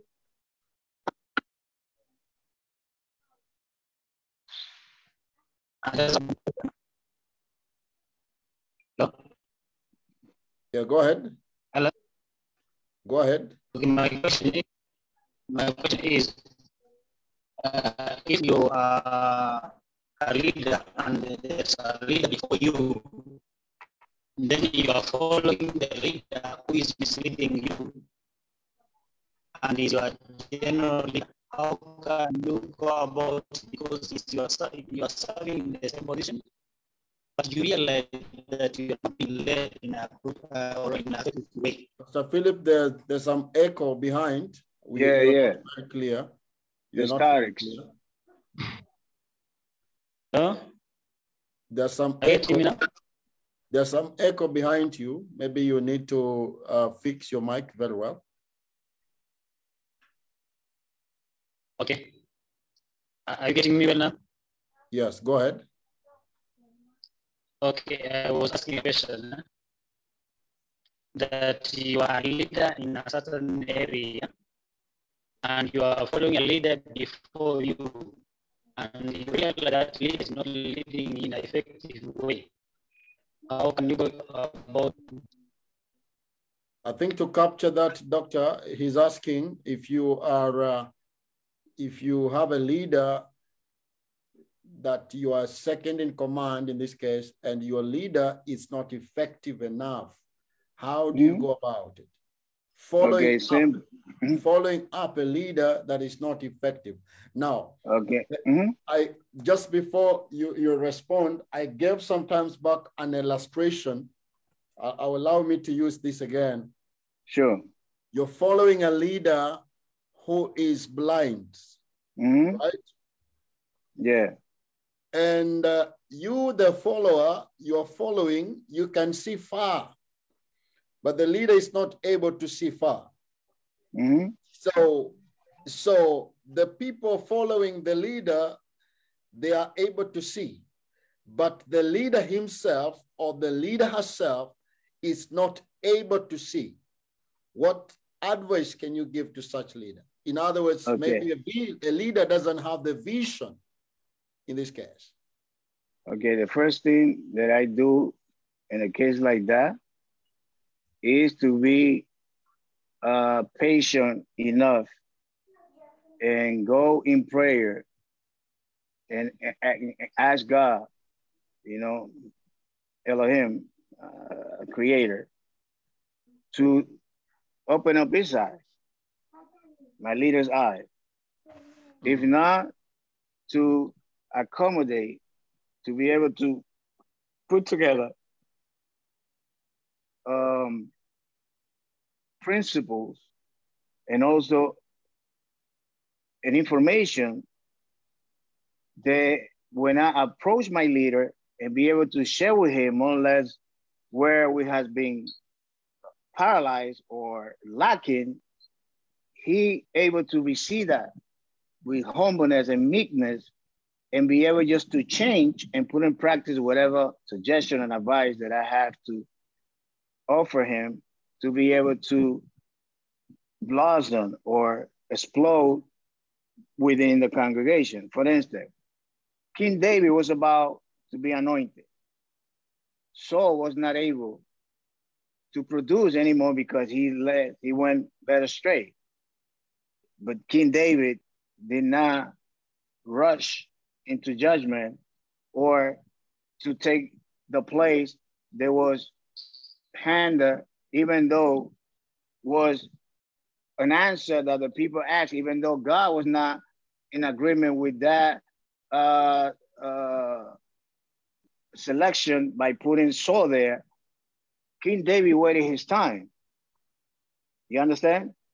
He didn't rush and criticize or trying to move Saul out of his place, because individually speaking, if you're there, it means that you're in the right place, you know, at the right time to be used by God, to be able to help that person that is blind, so God be able to open up his eye by your counseling. See, for instance, the Messiah, Jesus, had 12 disciples, but within the disciple he had an intimate circle. He had 3, Peter, John, and Jacob. Did he love them, those 3, more than the other 9? Of course not.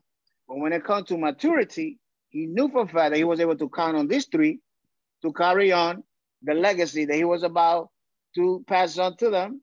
So as it is right now, God placed you there to help that leader to carry on that vision, which is what God wants you to be at, by putting in practice the mission, which is how to get there, but in God's time.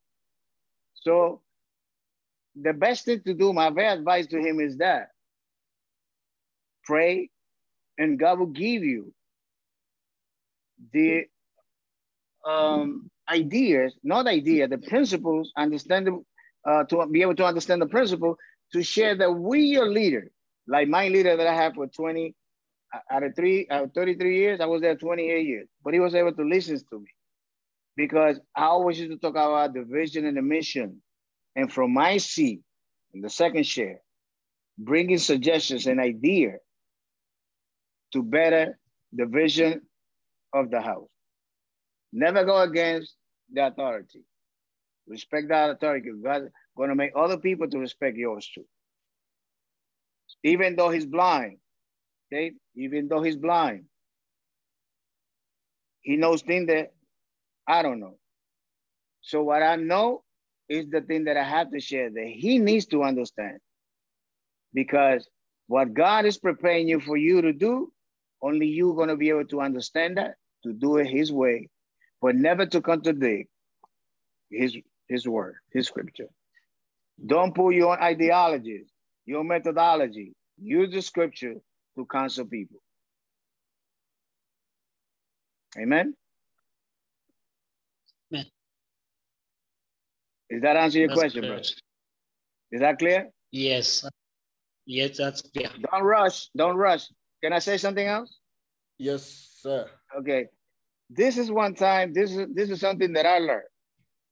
People talk about hypocrisy. He's a hypocrite. He's a hypocrite. He's a hypocrite. I'm leaving this church because it's a disorder here. It's a mess in this church. Meanwhile, God opened your eyes to see the mess, to use you to bring back the order in that church, and you left that church. Who the hypocrite? You the hypocrite is you, because you left the mess there when he opened up your eye for you to fix it. You're the hypocrite. So is that clear? No, he didn't open the eyes to nobody else, but to you, to see the mess. And you knew exactly everything that you said. This mess is not here because that is missing. Because we lacking this, that. He's telling you what to do, but you're not doing it. And you live in the church, leaving the mess behind because you're the one that are hypocrite. So we don't want to fall into that category. We want to be used as an instrument, as a tool in his hand to bring the order that he's able to do, but he wants to use you. He did it with King David. He did it with Samuel. When Eli was not able to function as a priest, he already had somebody there. And you're going to be that Samuel. You're going to be that David in that church. Do not leave that church. Wow. Amen. Amen. Thank you. Nancy, any question?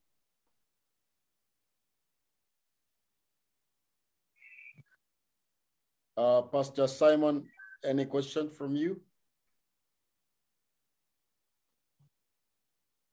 Evans Muturi, any question?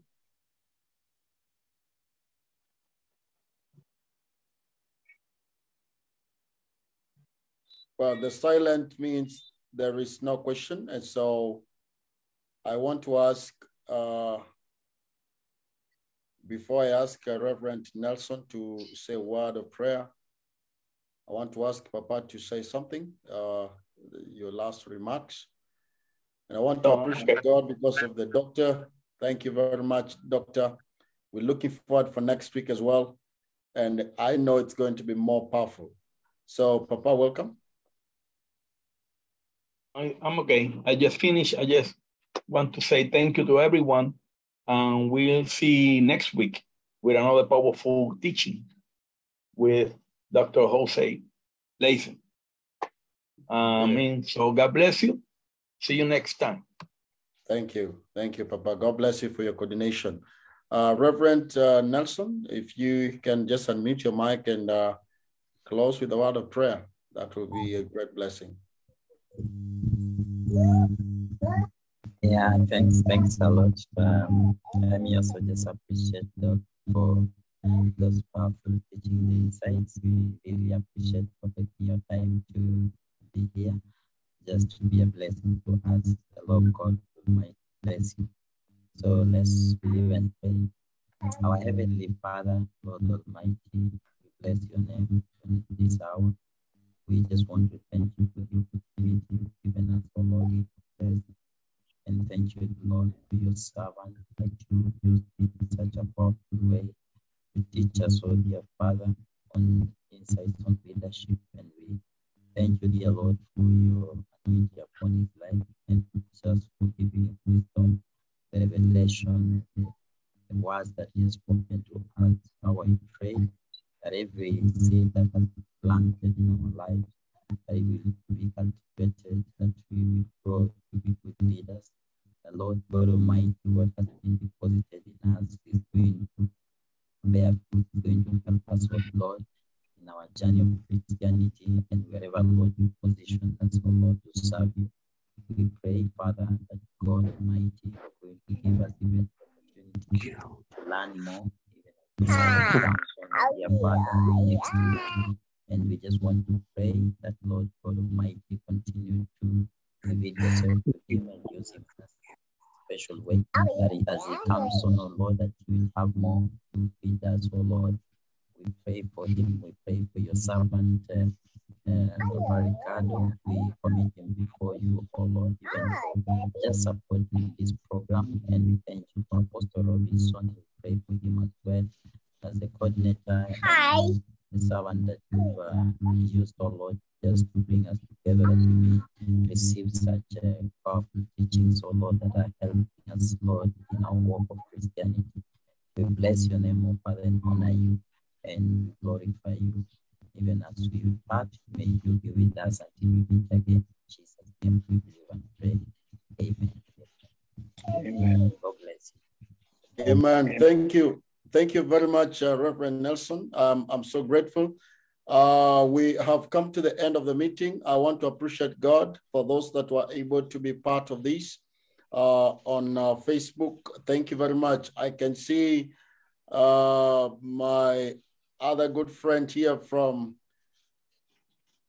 Australia. Australia. The chauffeur man. Chauffeur man, God bless you. How for are coming. you, friend? Good. Thank you, chauffeur man. Thank you for coming. God bless you. I was to mention your name. I was to mention your name on Facebook, yes, but we appreciate that you are able to come in. We will be here next week again on Thursday, and as Doctor will continue teaching us, I know it's going to be a blessing. We've already made a prayer, and so I celebrate God for each one of us. Now may the grace of our Lord Jesus Christ and the love of God and the fellowship of the Holy Spirit be with us now and forevermore. Amen. We've come to the end of the meeting, and may the Lord bless you and do you good. Chauffeur man, do you have to say something? Chauffeur man from Australia. You know, we've had people from Denmark, Pakistan, Kenya, all over the world. So this one is just coming from Australia. You know what time it is in Perth? You know what time it is? 3:24 in the morning. Wow. 3:24 in the morning. Wow. You can see that 3:24 in the morning in Australia. and it's 10:30 in Kenya, 10:30 p.m. And I know time different. It's just amazing. I know in PR it's about 3 p.m. I'm very sure it's 3 p.m. Yeah. Hey, I call it midnight. Eyes and their open eyes, and then not sleeping, eyes open. Amen. So God bless you, Shofarman. I'm looking forward to see you next week. I want you to come and blow the shofar next week. Come and blow the shofar as we learn the leadership way. Next week, come with the shofar and blow it for us in Jesus' name. Amen. Bye-bye, everyone. God bless you. God bless you Shalom. and see you next week. Amen. Amen.